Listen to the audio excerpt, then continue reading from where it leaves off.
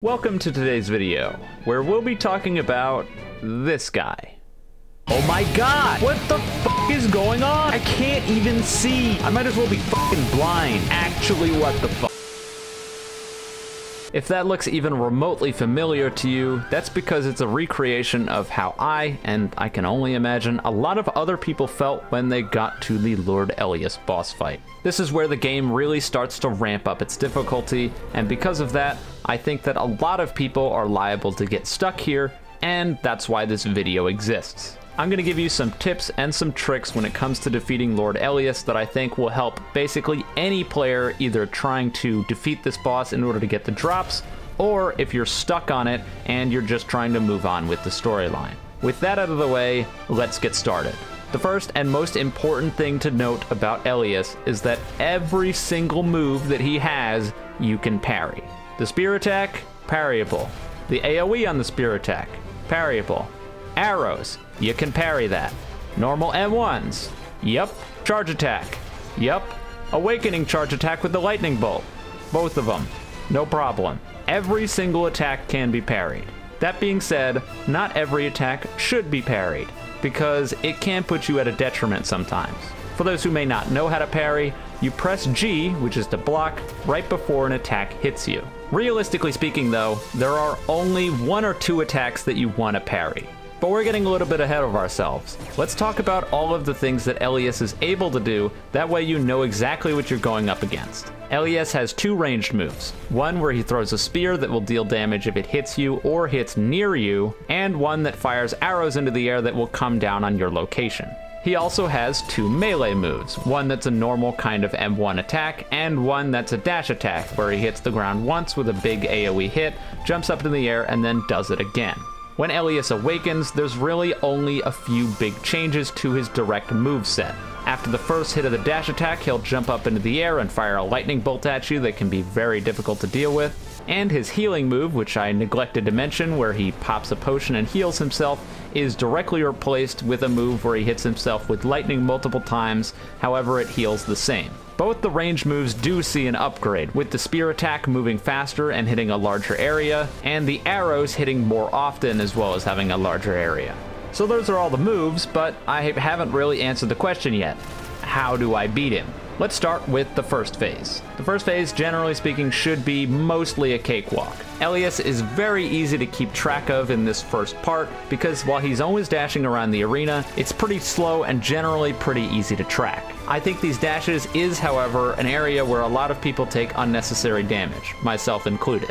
The thing to note about his dashes is that Elius is always going to dash once or twice, and no more than that before using an attack. A big mistake that I've seen people make is that they see him dash once, try to attack, then he dashes again, they're not ready, they don't have their bearings, and then he hits them with an attack. That, or they're just not ready to punish it because they just tried to attack him on the pillar and missed, and now the screen effects are all over the place and you can't see. Generally speaking, if you can wait until he dashes the second time, you can hit him when he hits that second pillar, because you know he's not going to dash again. Now when it comes to using his attacks and how do you punish the attacks, the arrows are hands down the easiest, so that's where we'll start. In his base form, if you see him pull out the bow and arrow, dash in a direction, cancel the dash with an attack, and shoot him. It really is that simple. Make sure you jump while you're dashing so you get a little bit of height. Now when it comes to the spear, it's a bit more complicated. Because Elius has two types of spear attacks, one where he throws it immediately and one where he jumps up and throws it, you have to be a bit careful. If Elius just throws the spear straight at you, dodge it, and then wait. Be ready to dodge another attack, because a lot of the time he'll charge at you or do something that just isn't standing there and getting hit by your attacks. If he does the jump, however, that's where you can get some hits in. Get some distance, wait for him to throw the spear, dodge out of the way, and then charge an attack, and shoot at the top of the pillar where he's going to land. During the first phase, after he throws his spear, he's going to fall down to the bottom of the pillar. So if you try to shoot straight at him, you're just gonna miss. Now as for the M1s and the charge attack, those you should just outright avoid whenever possible. The punish window is really small on the both of them, and it's just not worth going for any hits here because you're probably just gonna take damage. Now moving into the second phase is where things get difficult, and it's also where a little bit of our cheese comes in. The easiest way to try to cheese this fight is while he's transitioning and doing his little voice line for the second phase, you jump up onto the side of the arena. While you're up here, Elius is only going to throw spears and shoot arrows. Both attacks that at this range should be relatively easy to avoid.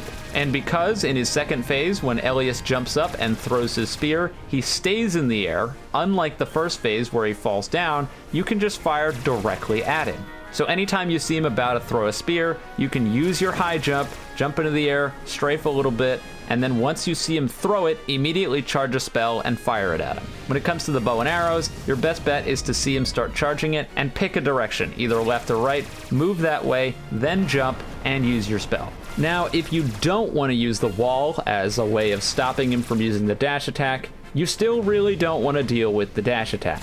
And the dash attack is triggered by being too close to the boss. What's that mean? Don't stay in the middle. If you stay in the middle, you're close enough to him on every single side. And not only that, but it means that if you're trying to track him, which, by the way, his dodges are now near instant, which makes them very difficult to track, you're going to be constantly flipping your camera around, trying to look around as he teleports around you. You need to pick a side of the arena, that way you can keep track of the most space as possible, and if you don't see him, it means he's probably right above you, and at that point, you need to dash and jump out of the way. Also, if you're in the middle, he can hit you with the dash attack from any angle. That's big damage. You don't want that. Now, playing into all these methods, you should be able to beat this boss without too much issue. Unless, of course, you're a melee build, in which case you've been looking at this video and been very upset because I've been using the magic the whole time, and you're like, this is impossible. I can't beat it with melee. And to which I would raise you, yes, you can.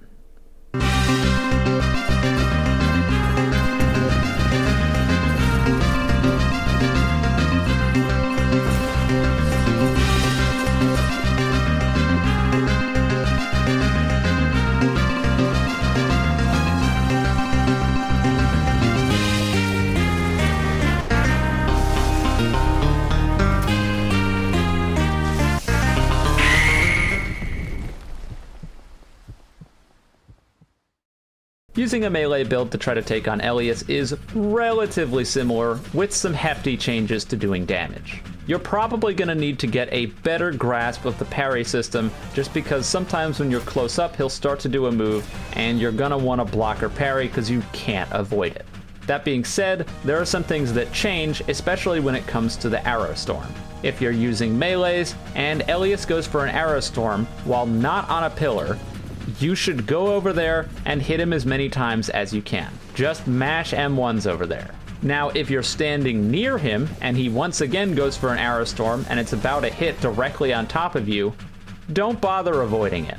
You can if you're really worried about your health, but most of the time, you're going to get a lot more damage on him by just standing there and tanking the arrows than if you tried to avoid them and now you're trying to deal with avoiding all the other attacks. You should also take note that if you're getting attacked by the M1 attack, rather than trying to avoid it like you would with a ranged build, you should just attack back, because again, every bit of damage counts.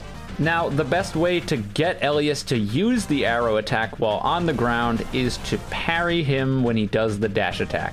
Which means, unlike when you were playing with a ranged build, you're gonna want to be close to him so that way you can trigger it. Because sometimes after doing a dash attack, he'll do that arrow storm, and that's where your damage comes from. You can also try to destroy all the pillars if you have the ability to do so that way he's almost always on the ground, but that can be a bit tricky at times.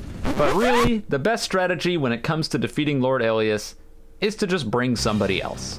While yes, doing a boss fight with another person increases the amount of damage that you need to deal in order to take them out, having somebody there makes a world of difference. The AI has a tendency of hard targeting one person a lot of the time, and because of that it means that the other person can just wail on the boss as much as they want. It turns what otherwise would be a hard boss fight where you need to learn a bunch of mechanics into a cakewalk where someone runs around dodging attacks and the other person just murders the boss. So yeah, if you're really struggling, just find other people. With that though, well, I suppose that's that. That's the best advice that I have for you when it comes to trying to defeat this boss. I think it's more than achievable as long as you know what you're doing and know what the boss is doing to beat this boss basically at any level. even if you haven't grinded at all, you can definitely achieve this. Now with that being said, I am done here. So if you enjoyed this video, you learned anything, you think it helped, then you can leave a like and subscribe. If you didn't, don't do those things. And with all that being said, have a wonderful day or night wherever you are, and I'll see you next time.